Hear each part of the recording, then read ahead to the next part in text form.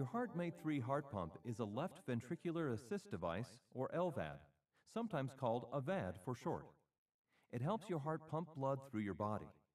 It has been surgically implanted just below the heart, where it is attached to your heart's left ventricle and to your ascending aorta, the main artery feeding blood to the entire body.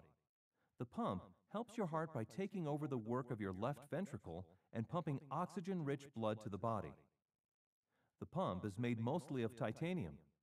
A small electric motor inside the HeartMate 3 drives the pump, providing blood flow similar to a healthy heart.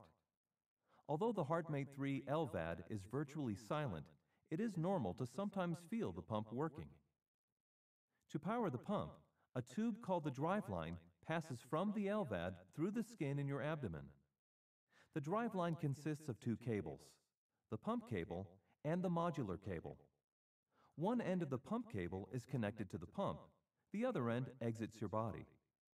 The modular cable connects to the pump cable at the modular inline connector, and the other end connects to the system controller.